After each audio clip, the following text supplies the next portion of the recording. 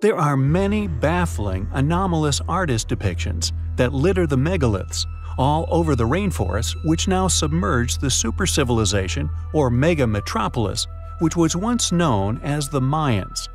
Pakal's tomb and the strange rocket designs we have shared before, location now unknown, the seal seemingly showing a craft of ancient high technology, indeed not to mention his choice to have a vivid green death mask.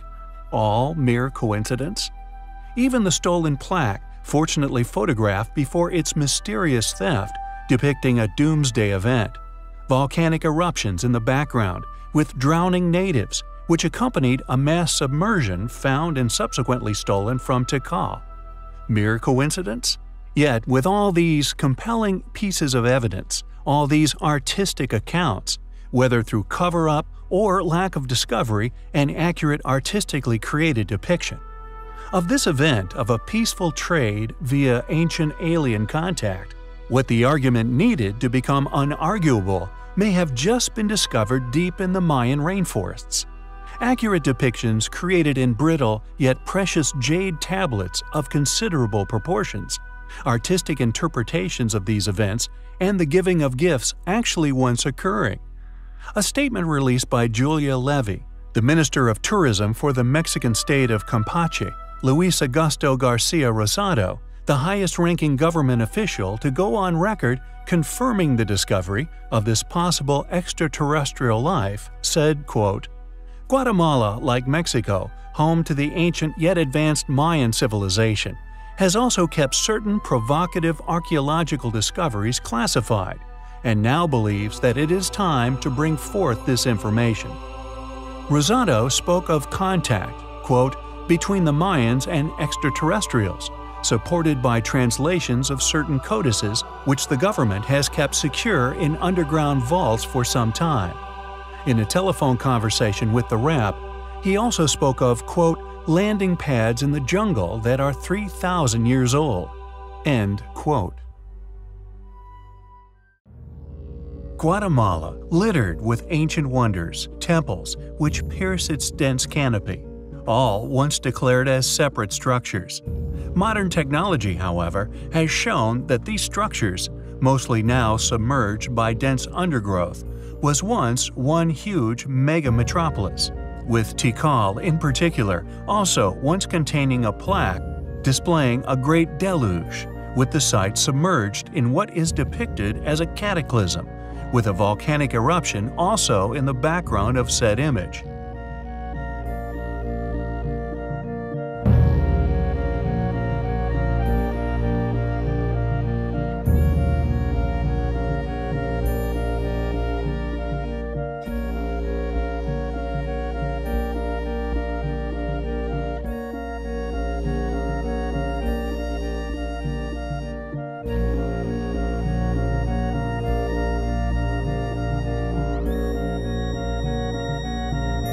With mysterious megaliths still found littering the foliage, one site in particular, it would seem, evaded destruction, and the subsequent rainforest's creeping grip which has consumed much of this enormous ancient site. Known as Quirigua, it remains virtually untouched, yet the most intriguing thing regarding this site, apart from its superb preservation, are the enigmatic stone carvings not only found at the site but throughout the jungle itself. Statues and megaliths, presumably often depicting queens and kings in strange contraptions, seemingly familiar in form to modern vehicles or the interiors of an aircraft. Once claimed as mere signposts, the sheer abundance of these mystifying tributes, however, now makes this explanation unlikely. For even if merely artistically inspired, what do they depict? Why would an ancient civilization show such passion in casting these particular-looking technological devices into massive stones all over the Guatemala rainforest? With Quirigua thankfully so well preserved, we can explore a number of these baffling carved megaliths in detail. Were they trying to tell future generations something? Did they find something crashed within the forest, possibly documenting a find and proposed purposes upon these stones? did they witness a form of craft take to the air and seemingly into the heavens? Could this have been the inspiration for why leaders of these tribes would want to be immortalized in carved, similar-appearing machines, in the hope of eternal life, or indeed a craft capable of transporting them into the heavens? Vast questions still surround this ancient civilization's knowledge, one now known to have been over 10 million strong. Did this enormous, once incredibly powerful ancient civilization get visited by beings from another planet? Possibly found a crashed craft, one they attempted to depict a reverse engineering of? The fact that many depict what modern man would perceive as complex craft concepts, many find highly intriguing. We also find these massive stone megaliths, the efforts undoubtedly applied to create them, their source inspiration, and indeed the images they depict, by a civilization we now know were undeniably advanced and extremely ancient, once lost for millennia and only now being rediscovered, highly compelling. The megalithic marvels of lore, very rarely studied, academically explored, or publicized, yet regardless of this, remains one of the most curious and intriguing ruins of the Neolith menhir age. Not only still in existence, but with many menhirs still erect, still standing tall across the landscape to this day, a legacy left to us by a now lost civilization. A collection of curious, kooky, and oftentimes mischievously graffitied prehistoric menhirs. The menhirs were often elaborately carved, and due to the unexplainable scale of some of the stones, cut, quarried, and eventually raised along the valley, it is clearly an example of an inexplicable ruin, an ancient relic left to us, once created using unknown technologies at an unknown time within history. A now lost, yet once highly advanced ancestor. Impossible for the current academically claimed culture, which is clearly a fallacy within modern paradigm. Some of the inexplicably huge stones incorporated into these sites are now being found scattering our planet. Like that of the Plain of Jars located in Laos, an unusual, enigmatic site we have also covered in the past, possesses stonework from megalithic blocks of inexplicable sizes. These gigantic stone carvings, menhirs and jars, some still in astonishing conditions, are a testament to what our lost ancestors were once capable of, and due to the immense size of the stones they could control, have successfully left their mark far into an unknown future, our present. The channel feels a duty, clearly as a far less capable civilization, that we do not withhold the evidence for their existence, which has been a great disservice to those who deserve the truth. Multi-ton menhirs are located all across the Bada Valley, but not just the Bada Valley. Menhirs can be found across the globe, located in many countries, even in New Zealand in Rodney County. The erosion of many of the world's menhir stonework, we feel, is indicative of incredible aging, and as such, possibly from the same era as the Bada Valley's mysterious menhirs.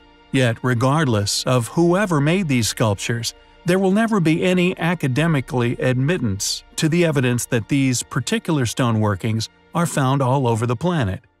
Yet regardless of anyone's opinions regarding their past use, a function undertaken at a time so long ago, we may never know the true purpose of what our distant ancestors may have been trying to tell us all those millennia ago. Only time will tell. The menhirs and the henges found worldwide, many now widely known about, have blown a few holes into the hull of the sinking ship that is academic paradigm. The fact that these menhirs are no less common and no less scattered across the globe merely lays another nail in the coffin for the timelines academia put forward for the migrations of man, and even our beginnings, for to have these unusual megaliths everywhere, their builders must have been everywhere too. A highly advanced, highly capable, once world-going ancient civilization, an extremely long time ago. One which we find highly compelling. To truly understand the astonishingly true history of the unfinished obelisk, one must first wade through a quagmire of well-financed fallacy, infested with many a false prophet, incomplete or simply illogical conjecture, all of which, defended by countless academic figures of institutions of influence and power, acquired via the funding in their defense of a form of mass worship of academics' perception, as if an all-knowing authority. So, with things like the obelisk, for example, one begins to wonder if this all be by design. Since academic records of this monument began, no one who has described it, predictably, has ever managed to wrap their head around how such a stone could have possibly ever been moved. Ergo, all well-funded explorers, reporters, and journalists alike, with the expectant pressure of their return with a deciphered mystery. It would appear this explanation never arose, yet was skillfully averted. Firstly, the rock had indeed been abandoned abruptly at some point in history, conveniently allowing academia to make nearly all those interested in the obelisk overlook this eventual intention by its original creators, a distraction made by a fault line. Chris Dunn, an independent investigator held in varied regard, found that details of decoration were already being added to the stone as it was being hewn, running exactly through this so-called fault, disproving this so long-held academic fallacy. Yet, alas, although the unfinished obelisk lay still attached to the strata of earth, like that of the larger of the two megaliths in Yangshan Quarry, the largest some 16,000 tons, academia is not required nor would even attempt to provide any logical explanation as to how these blocks would have been moved. Additionally, however, and perhaps most revealing, is the Pregnant Lady of Lebanon, a 1,000-plus ton megalith, so large that just like that of the unfinished obelisk, no attempt was ever made to explain the ancient civilization responsible could have moved such stones to their final placements.